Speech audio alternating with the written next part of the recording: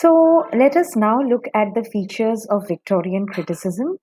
We already saw that Victorian criticism aimed at salvaging uh, the society of its times and in trying to reconcile with the conflict between faith and doubt on the other.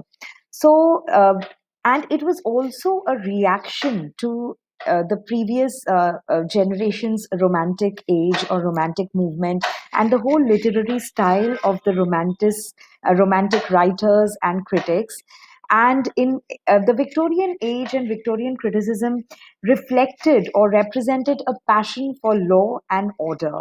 There was an element of realism and matter of factness in the criticism, and it gave a lot of importance to historical and biographical context for evaluating a work of art. So, unlike in the Romantic age, where the critic exercised complete autonomy and freedom to evaluate a work of art, in the Victorian age, the critic had to go back to set standards or set parameters of critical evaluation. So, it was no longer impressionism to that extent. At least if we look at the Victorian age, it can be divided into three phases, especially Victorian criticism. So you have the early phase, the middle phase, and the late Victorian phase.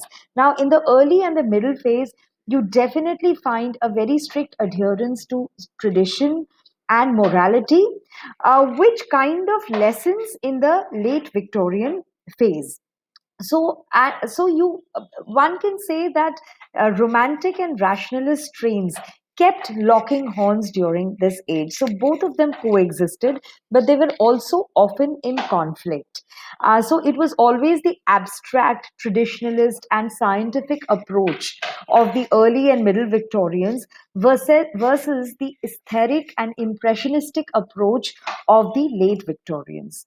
Macaulay, Carlyle, John Stuart Mill were some of the critics of the early Victorian phase, who were succeeded by the likes of Arnold and Ruskin, who are supposed to be the critics of the middle Victorian age, and they espoused a critical attitude which propounded the ideology or idea of art for life's sake. So, art needs to have moral values, art needs to reflect life's realities.